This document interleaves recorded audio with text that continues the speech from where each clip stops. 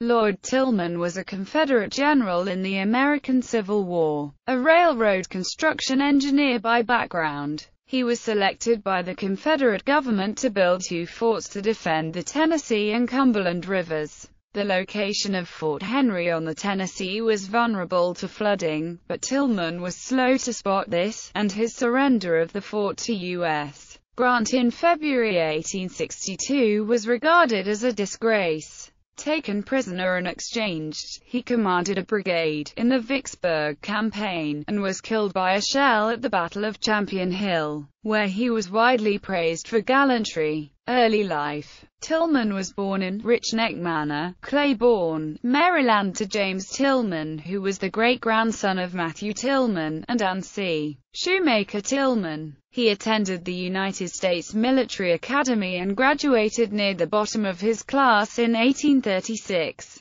He was commissioned a brevet second lieutenant in the 1st U.S. Dragoons, but resigned his commission after 3 months. He worked as a construction engineer on a number of railroads in the South and in Panama, except for a period in which he returned to the Army as a captain in the Maryland and Washington, D.C. Volunteer Artillery. In 1852, he took up residence in Paducah, Kentucky. Civil War. Tilghman was commissioned colonel of the 3rd Kentucky Infantry on July 5, 1861, shortly after the start of the American Civil War. He was promoted to brigadier general in the Confederate States Army on October 18. When General Albert Sidney Johnston was looking for an officer to create defensive positions on the vulnerable Tennessee and Cumberland rivers, he was unaware of Tilghman's presence in his department, and another officer was selected. However, the Richmond government pointed out Tilghman's engineering background and he was finally chosen for the task. The original sites for Forts Henry and Donelson were selected by another general, Daniel S. Donelson, but Tilghman was then placed in command and ordered to construct them. The geographic placement of Fort Henry was extremely poor, sited on a floodplain of the Tennessee River, but Tilghman did not object to its location until it was too late. He also was desultory in managing its needed construction and that of the small Fort Hyman, located on the Kentucky bank of the Tennessee, and quarreled with the engineers assigned to the task. He did manage to do a more creditable job on the construction of Fort Donelson, which was sited on dry ground, commanding the river. On February 6, 1862, an army under Brig. Gen. Ulysses S. Grant and gunboats under Flag Officer Andrew H. Foote attacked Fort Henry and Tilghman was forced to surrender. Prior to doing so, he led the vast majority of his garrison troops on the 12-mile road to Fort Donelson, and then returned to surrender with a handful of artillerymen who were left defending the fort. The biggest factor in the defeat of Fort Henry was not the naval artillery or Grant's infantry, it was the rising floodwaters of the Tennessee, which flooded the powder magazines and forced a number of the guns out of action. Tilghman was imprisoned as a prisoner of war at Fort Warren in Boston and was not released until August 15, when he was exchanged for Union General John F. Reynolds. Tilghman is remembered as brave and gallant in surrendering with his men, but he was derelict in his duty by abandoning the command of his garrison, which was responsible for the defense of both Henry and Donelson. Returning to the field in the fall of 1862, Tilghman became a brigade commander in Mansfield Lovell's division of Earl Van Dorn's Army of the West, following the Second Battle of Corinth. In the Vicksburg campaign of 1863, he was hit in the chest by a shell fragment and killed in the Battle of Champion Hill. He is buried in Woodlawn Cemetery, New York City. Eyewitness accounts. Orderly Sergeant E. T. Eggleston. Tilghman came to our position, in an open field, on foot. He was in particular good humor. He wore a new fatigue uniform. When he arrived near our guns, our officers were mounted, and were in position prescribed for dress parade. Each Lieutenant, George H. Tompkins and Thomas J. Haynes, in their positions, and Captain Cowan mounted on a large gray horse, making a conspicuous target for the Federal sharpshooters. We were all heroes in war at that time. The general in a pleasant manner said to our captain, "I think you and your lieutenants had better dismount. They are shooting pretty close to us, and I do not know whether they are shooting at your fine grey horse or my new uniform." They very promptly obeyed the suggestion. Having to go to headquarters daily with reports, I had become personally acquainted with the affable, gallant, and genial officer. Only a few minutes before his death we were sitting on a log near a strip of woodland discussing the line of battle we then held, comparing it with the one we had shortly before occupied. He got up from the log and went to one of our guns, a 12-pound Napoleon, Corporal Tommy Johnson, gunner, and remarked to him, "I think you are shooting rather too high," and sighted the gun himself. He returned to a little knoll within a few feet of the log on which I was still sitting and was standing erect, his field glasses to his eyes, watching for the effect of the shot from our gun when he received the fatal wound, not from a splinter from a shell, however, but from a solid shot. It is true that a horse was killed by the same missile, and I noticed that the horse was dead some time before he general ceased to breathe, though he was unconscious. It was some little time after the general fell before his son, a youth, could be found, and I shall never forget the touching scene where the grief and lamentations he cast himself on his dying and unconscious father. Those of us who witnessed this distressing scene shed tears of sympathy for the bereaved son and of sorrow for our fallen hero. The chivalrous and beloved Tilghman, Private James Spencer, 1st Mississippi Light Artillery. General Tilghman and his staff rode up to Captain Cowan and ordered him to open fire. The general dismounted and said to Captain Cowan, "I will take a shot at those fellows myself," and walked up to Field Piece No. 2 unsighted and ordered it fired, and shell from the Federal battery passed close to him while our gun was being reloaded.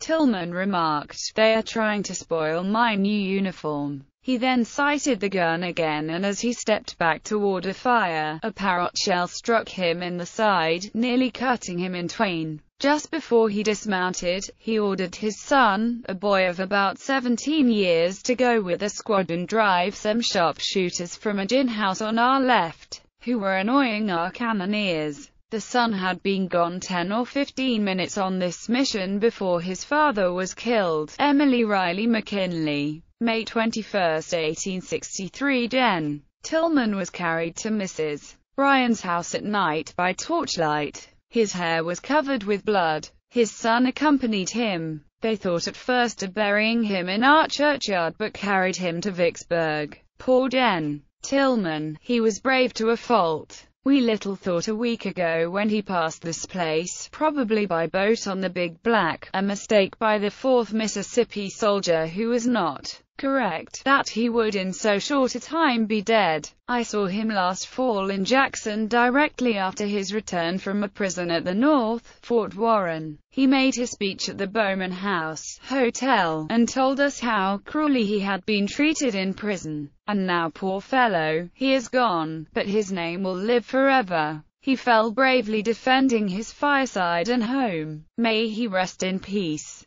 Colonel A. E. A. Reynolds, 26th Mississippi Infantry at Battle of Baker's Creek. Report, May 27, 1863, at 5:20 o'clock. Brig. Gen. Tilghman, who up to that time had commanded the brigade with marked ability, fell, killed by a shell from one of the enemy's guns, and the command devolved upon me as the senior colonel present. I cannot here refrain from paying a slight tribute to the memory of my late commander. As a man, a soldier, and a general, he had few if any superiors. Always at his post, he devoted himself day and night to the interests of his command. Upon the battlefield, cool, collected, and observant, he commanded the entire respect and confidence of every officer and soldier under him, and the only censure ever cast upon him was that he always exposed himself too recklessly. At the time he was struck down, he was standing in the rear of a battery, directing a change in the elevation of one of the guns. The tears shed by his men on the occasion, and the grief felt by his entire brigade, are the proudest tribute that can be given the gallant dead. General William W. Loring. Military report. During this time Tilghman, who had been left with his brigade upon the road, almost immediately after our parting, met a terrible assault of the enemy, and when we rejoined him was carrying on a deadly and most gallant fight. With less than 1,500 effective men he was attacked from by 6,000 to 8,000 of the enemy with a fine park of artillery. But being advantageously posted, he not only held them in check, but repulsed him on several occasions, and this kept open the only line of retreat left to the army. The bold stand of his brigade under the lamented hero saved a large portion of the army. Quick and bold in the execution of his plans, he fell in the midst of a brigade that loved him well. After repulsing a powerful enemy in deadly fight, struck by a cannon shot, a brigade wept over the dying hero, alike beautiful as it was touching. Posthumous commentary. Maria I. Johnston. Novel published 1869 at the Battle of Champions Hill in May 1863. He was directing artillery fire when he was struck in the chest by a piece of shrapnel and died instantly. The arrival of his body in Vicksburg, transported in a wagon and accompanied by his teenage son, was described in a novel. Stark and stiff lay the brave officer, his clothing and gloves covered with blood, and the gory stream congealing in the dark masses of his tangled hair. Tilghman was buried in the city cemetery, Cedar Hill, but his body was moved to New York City after the war. CSA President Jefferson Davis, 1878, but neither of those more heroically, more patriotically, more singly served his country than did Tilghman at Fort Henry, when approached by a large army, an army which rendered the permanent defense of the fort impossible. With a handful of devoted followers went into the fort and continued the defense until his brigade could retire in safety to Fort Donelson. Then when that work was finished, when it was impossible any longer to make a defense, when the wounded and dying lay all around him, he, with the surviving remnants of his little band,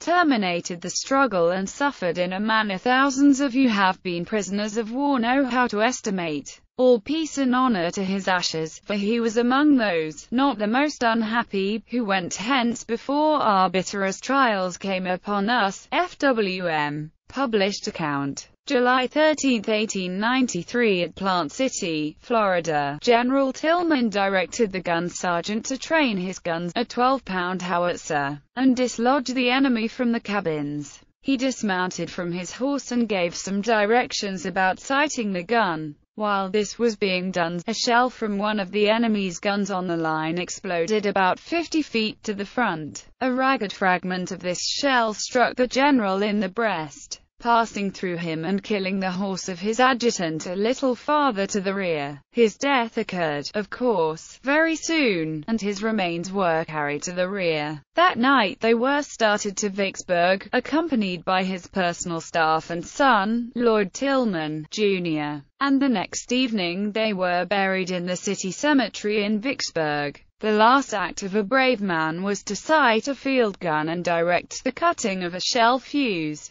so as to do the best execution upon the invaders of our country. In memoriam, Paducah Tilghman High School in Paducah, Kentucky, is named in honor of General Tilghman. It was formerly named by his sons for Augusta Tilghman. The Lloyd Tilghman House and Civil War Museum is located at the Tilghman Homestead in Paducah. On May 19, 1926, a statue of Tilghman was dedicated at the Vicksburg National Historical Park. Tilghman's effects: a presentation Confederate flag and an inscribed sword and sword belt, worn by Tilghman when he was killed, were sold by Heritage Auction Galleries on June 26, 2010. The effects were descended through his direct lineal descendants for 150 years until sold at auction.